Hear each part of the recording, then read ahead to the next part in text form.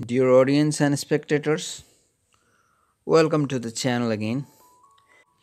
If you are a new viewer, please subscribe this channel. Today we are going to discuss on Francis Bacon, English philosopher, essayist, jurist and statesman. He was one of the earliest and most influential supporters of empirical science and helped develop the scientific method of solving problems. He was born in 1561 and he passed away in 1626. He was a rich and successful lawyer who became a member of parliament and, in 1618, Lord Chancellor. Historians differ as to his importance as a statesman. There was no doubt of his cleverness, but he was thought by many to be corrupt and dishonest. In 1621, he was found guilty of accepting money bribes and removed from his high position. The wisest, brightest, meanest of mankind, as Alexander Pope called him, spent the last 5 years of his life in retirement and partial disgrace. But this does not affect his importance in the intellectual history of his country. Not only is he remembered for essay, but also for his contribution to scientific method of solving problems. Bacon's principal philosophical writings are The Advancement of Learning, 1605, and Novum Organum, New Instrument, published in 1620. These were the only books that he completed of a planned sixth-part project called Interiority Magna, Great Renewal. He intended his work to be a survey of all learning of his time. So, he chose Latin as the language instead of English. Bacon wanted great renewal to lay a new foundation upon which the whole structure of knowledge could be soundly built. He also wrote witty and original essays. So, his major works include here Essays, first published in 1597, including 10 pieces of writing, and the same essay was republished in another edition in 1612, including 38 essays, and in 1625 58 essays were published. Another work is The Advancement of Learning, published in 1605. Insaturatio Magna, The Great Insaturation, published in 1620. Novum Organum Scientiarum, New Method, published in 1620. History of the Reign of King Henry VII, published in 1622. And The New Atlantis, published in 1627. Let's talk about the Novum Organum. Novum Organum contains the famous account of the 4 classes of idols which beset men's minds. A fine example of the imaginative wit which Bacon so often displayed in making his points. The idols of the tribe, deriving from the limitation of human nature. The idols of the cave, deriving from personal character and idiosyncrasies. The idols of the marketplace, popular superstitions and confusions. And the idols of the theatre, because in my judgment all the received systems are but so many stage plays representing worlds of their own creation after an unreal and cynic fashion. All militate against the proper use of observation and reason. Again, this reminds us of a modern semanticist analyzing the sources of verbal confusion or a psychological explaining the origins of irrational prejudice. Bacon was not himself a great scientist or a great philosopher. He was a master of prose, exposing whose colorful and memorable phrases help to popularize a new view of science. Bacon stressed on learning new things through observation, and it is known as scientific method. Bacon believed that mind could attain truth if it followed the inductive method of investigation. He developed 4 steps of doing so, listing all known cases in which a phenomenon occurs, listing similar cases where the phenomenon does not occur, listing the cases in which the phenomenon occurs in different degrees, and examination of the 3 lists. These steps would lead to the cause of a phenomenon. Bacon suggested the use of preliminary hypothesis assumptions to aid scientific investigation. His treatment of hypothesis is still a subject of study. Bacon also wrote an unfinished romance called The New Atlantis, which was published in 1627. It is a slight work. It describes how a group of seafarers come upon an unknown island in the South Sea, where they are hospitably entertained and told of the high sea, of morality and civilization prevailing there, notably of the wonders of Solomon's house, a research institution in the description of which Bacon illustrates his own ideas of how research should be carried on. It all seems rather naive in an age when scientific research is as highly developed and as much taken for granted as it is now.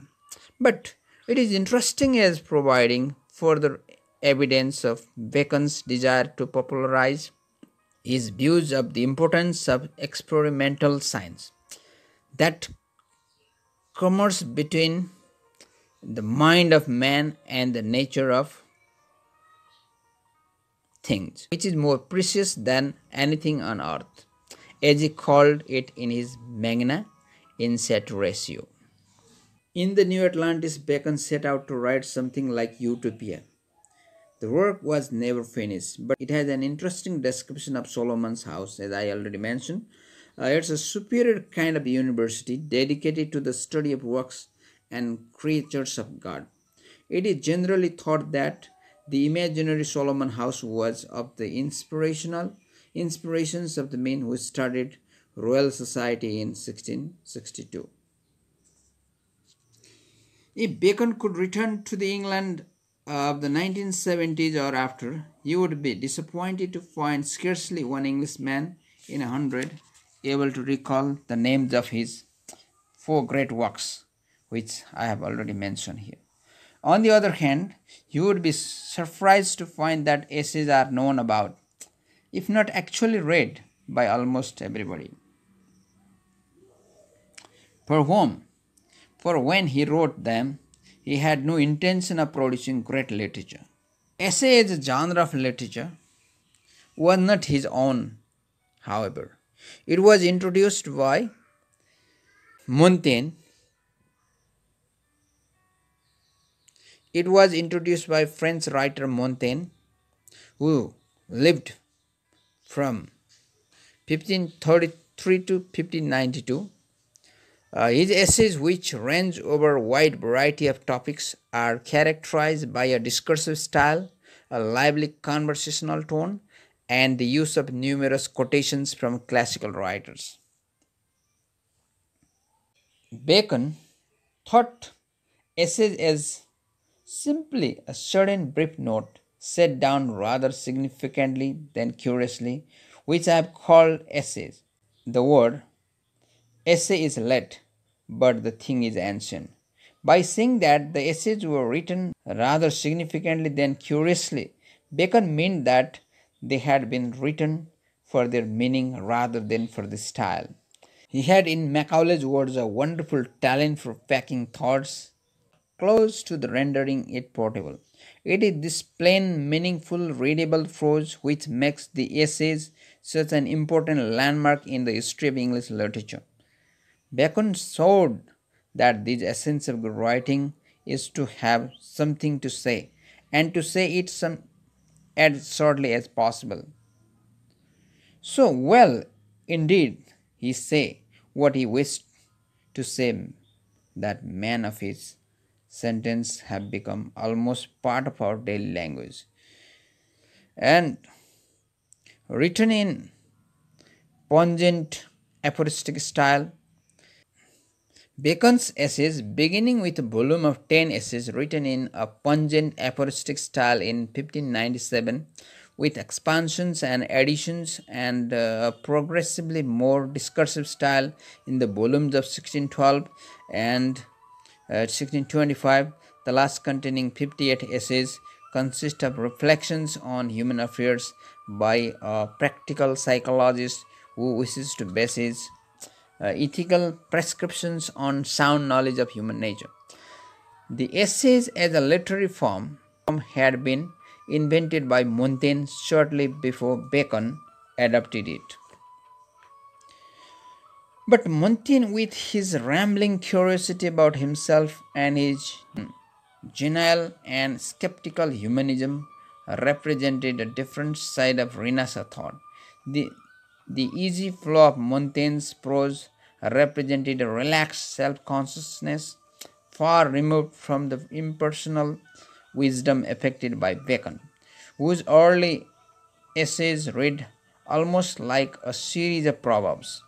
It is aphoristic element in his style that makes so many of his sentences, particularly his opening sentences, memorable and quotable.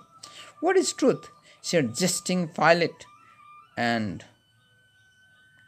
would not stay for an answer. Men fear death as children fear to go to the dark. And as that natural fear in children is increased with talent, so is the other. Revenge is a kind of wild justice. He that hath wife and children hath given hostages to fortune. A man that hath no virtue in himself, ever envieth virtue in others.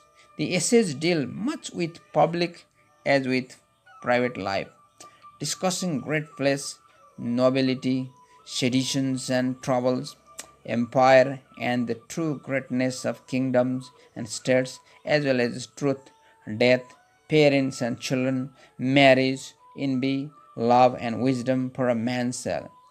For a man's self, he speaks as a man of the world, illustrating his generalizations by references to history, often classical history, and his own experience.